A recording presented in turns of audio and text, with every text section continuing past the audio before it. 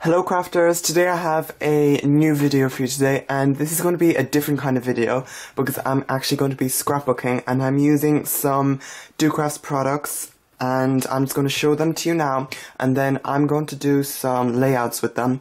I'm not sure if I'll show the entire process just because I don't want this video to be like an hour long, and yeah, and then we'll just see what happens. So the first thing I'm going to be using, and I'm going to try and use this like the most, is the Capsule Geometric Mocha Scrapbook set by Docrafts. So you have all of these things. I'm going to open it and show you. And it comes in this really nice packaging, box packaging. And first things first, you have these stickers for use in your layout, and I'm not sure if I'm going to be using this album or I might do it on a 12 by 12 like scrapbook page, but I think I might use this album just because it's very nice, and it'd be nice to have like all of the photos all together.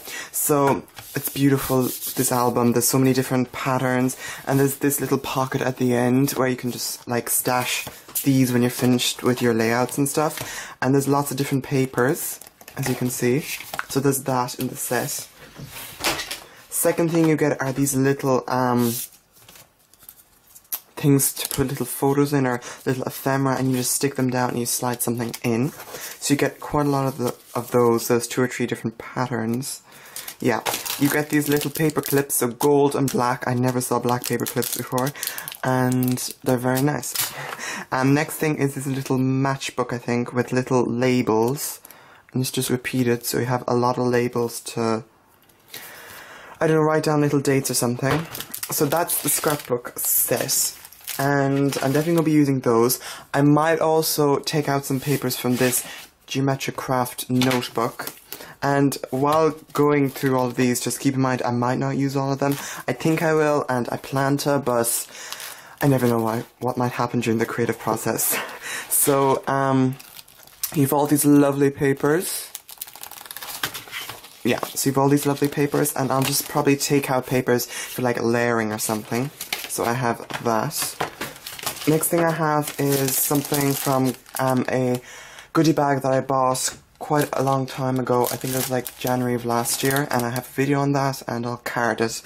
And it's just all of these little stamps, all of these little things, and they go with the both geometric sets. So yeah, and I've done some videos with this, so I'll try and link those.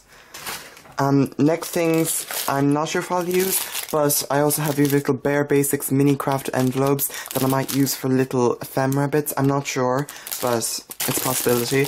I also have these geometric neons, so they're very different collections in different colours, but still for layering it might look cool.